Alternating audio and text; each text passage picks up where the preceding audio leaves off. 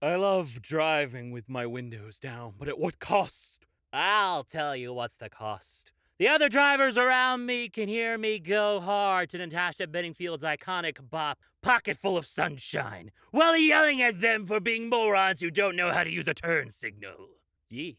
The story of cats is that in the 1930s, the famous poet T.S. Eliot wrote a book of cutesy little cat-themed poems for his godchildren. And then 40 years later, Andrew Lloyd Webber found a lost cat poem that T.S. Eliot had cut from the cat book for being too sad for children. And Andrew Lloyd Webber was like, whoa, a cat, that's sad. That's deep, man. I want to make a musical out of this. So the producer assigned to the project was like, okay, I guess you could maybe read these cat poems as a satire to 1930s British society. We could probably do some sort of interesting thing with that. I'm thinking like a cast about 5. And Andrew Lloyd Webber was like, no, forget the satire. Also, I want to cast a dozens in the most advanced magical effects technology ever seen on stage. I've taken out a second mortgage on my house to fund this. And the producer's like, what?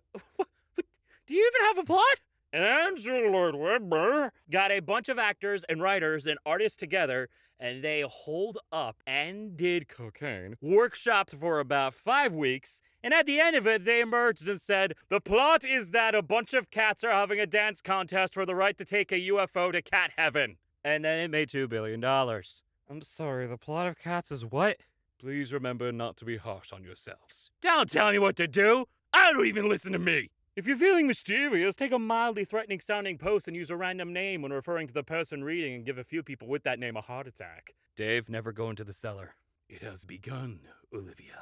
So much in Silent Hill noticed my cat was too. Here he is digging it. And here he is not digging it anymore. If the horror movie doesn't have synth in the soundtrack, is it really sexy? I think you mean scary. I absolutely don't. Today I learned that daddy longlegs have been around for at least 400 million years, barely changing, and predate the dinosaurs. Longevity kings. More like long-leggedy kings. Yes, I am and always have been cringy. Yes, I know it's supposed to be terminal by now. Either kill me yourself or stop complaining. Either kill me yourself or stop complaining is my new catchphrase. And it's a powerful one. Hold on. Gaud told us they sound more like salad fingers, so...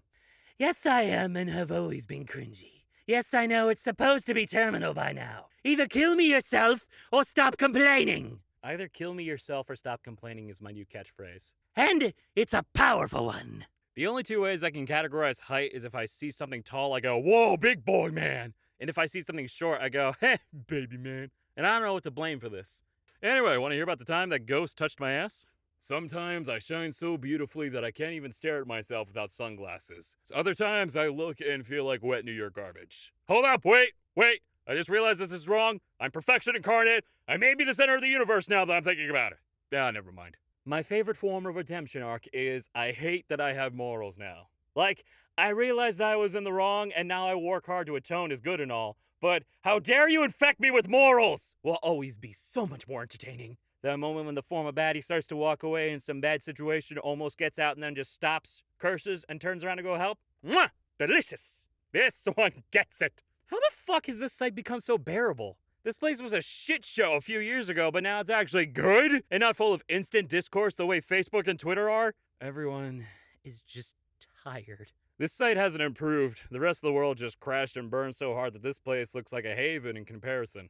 If anyone had told me Tumblr would be the most tolerable social media site in 2020, I would have called them crazy. Yet, here we are. Go, Ouija! I do not intend to die anytime soon, but just in case, here's my will. All my money goes to the dude at my funeral who tells the best story about me, as voted by the other funeral attendees. Any genre is acceptable, but paranormal erotica is highly encouraged. And the runner-up gets my corpse. Oh, man, is it so hard to deliberately win second place! Which will you press? Create ducks or remove ducks? I'm pressing as hard as I can and it's not fucking working, OP!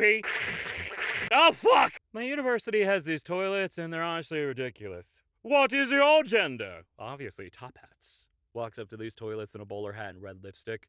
Both of these toilets are for Liza Minnelli and no one else. What if oxygen is poisonous and it just takes 75 to 100 years to kill us? My science teacher said he thinks that's true, actually. Yeah, this is pretty much exactly what is going on. It's why antioxidants are such a big fucking deal. Bonus fact, oxygen oxidizes stuff in your cells, or in other words, it's not toxic. It's just setting you on fire. Very, very slowly.